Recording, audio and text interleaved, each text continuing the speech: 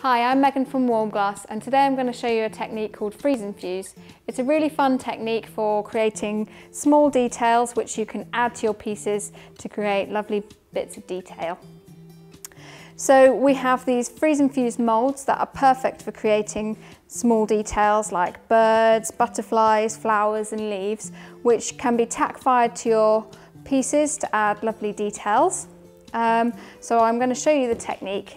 So first of all, you want to get your mould, make sure it's nice and clean. These can be reused, so they're quite cost effective.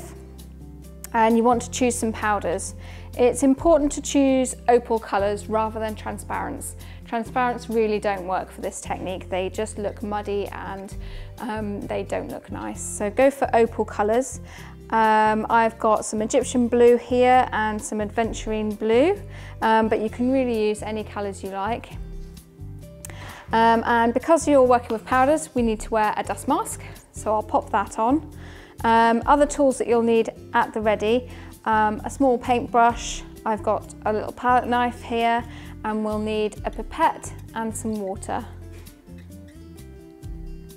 So what I want to do is I want to gradually fill these moulds with powder and water, and I'm effectively going to create a glass sandcastle, which then will pop in the freezer and will freeze so that it's solid, and then we can fuse it really quickly so that it keeps its shape. So I'm going to pop my mask on and show you how to fill the mould. Okay, so I'm going to start to fill these moulds. You can use different colours in the same mould. It doesn't have to just be one colour all the way through. So you can see with these flower ones, I've done yellow in the middle and then purple around the outside.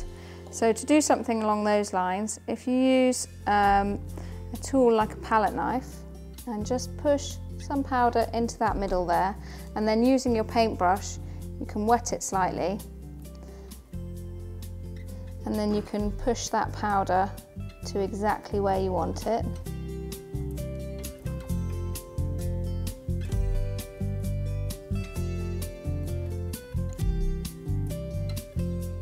And then with a wet brush you can also remove powder from the areas where you don't want it.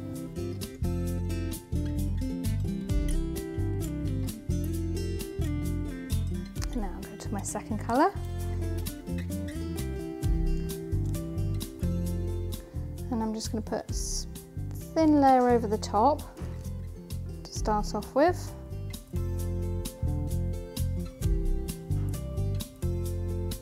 And I'm going to add a drop of water, or a couple of drops.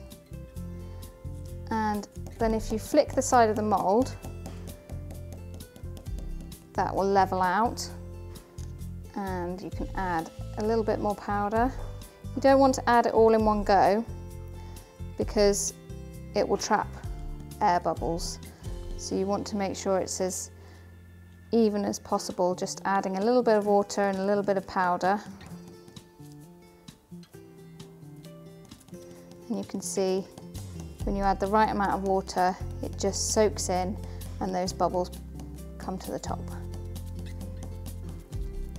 And you just want to keep going until you fill that area.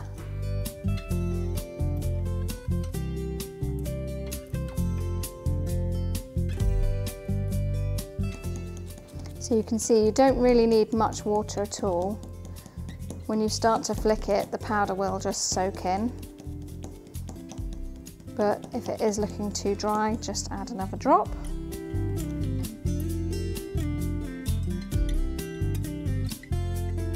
So once you're happy that your mould is filled, take a piece of tissue paper and just soak up the excess water on the surface there, just lightly dabbing it, and that's ready then to go into the freezer.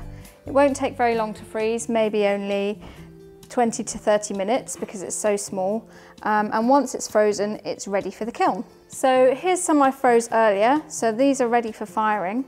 You can put them straight onto a kiln shelf, a kiln washed shelf or thin fire paper, doesn't matter either way. So this one's got kiln wash on it. and you just want to be really careful and try not to handle them too much because they will melt very quickly. And just turn the mold upside down and just stretch it, and they should fall onto the shelf without any damage. And they can be fired, so have a look at the firing information on the website for Freeze and Fuse. They'll only need to go up to 695 degrees centigrade. You just want to fire it just enough so that that powder sticks together. If you go any hotter, it will start to melt and you'll end up with a blob rather than your nice defined shape. You also don't want to fire them too hot at this stage, because if you then want to add them to a piece, so tack fire them onto a piece of full fused glass, that's an extra firing that they're going through, so they will melt a little bit more. So fire them lower at this stage and then you can refire them and they'll hold their shape later. But you can find all the firing information about Freeze and Fuse in the knowledge base on our website. So I hope you found that inspirational. Thanks for watching.